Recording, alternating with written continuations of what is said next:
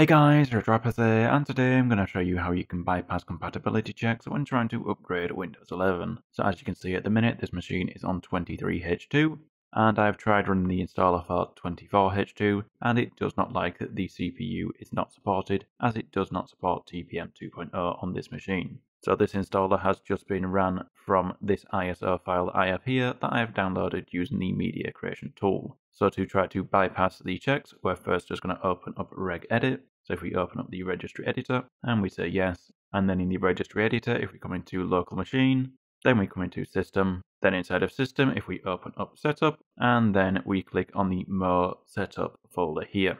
So if we now right click on this folder and we then do new and dword 32-bit value, and we need to name this allow upgrades with unsupported TPM or CPU, and then press enter. Then we need to change the value of it from 0 to 1. So if we double click on it and then change the value data to 1 and click OK. Hopefully now if I try to run the ISO again, so if I open it up and try to run the setup, and now hopefully at this part of the setup, it will now bypass the checks and we'll be able to carry on with the upgrade.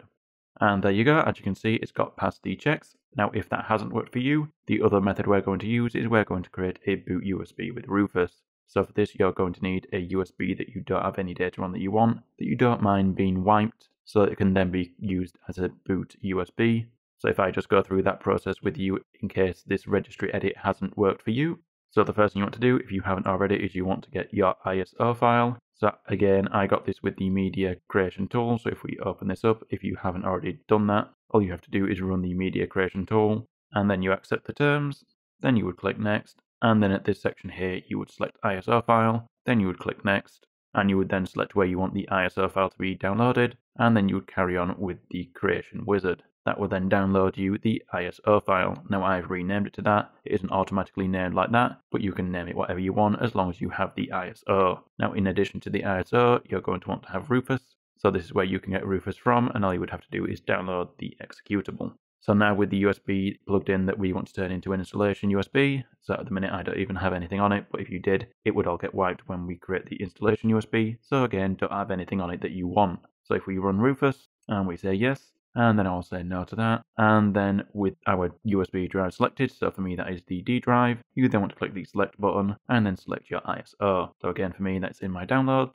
and then you just need to let it scan the image. And then once it's scanned the image, you then just want to click start, and you want to make sure the remove requirements box is checked up here, as if that's not checked, then the installer won't be able to bypass the checks when it tries to upgrade. So if we now click OK, now that that box is definitely checked, and then we say OK that we know the data on the USB is going to be wiped, and then we just let it create the installation USB. And there we go, now it's finished creating the bootable USB. If we now come to this PC and open up the bootable USB, if we now try to run the setup file in here, it should bypass the checks if the previous registry edit didn't work for you. So if I click next, and there you go, as you can see it's got past the checks again, and this time I will just accept the terms, and then I will just let it check for updates. And now it's ready to install, so I will just click install and show that it does install. And there you go, it's now finished installing, and as you can see, I'm now on version 24H2, so it upgraded Windows 11 successfully. So guys, hopefully that worked for you. If you liked the video, don't forget the like button. If you disliked it, hit the dislike button. Subscribe for more content like this, and I'll see you another time. Bye.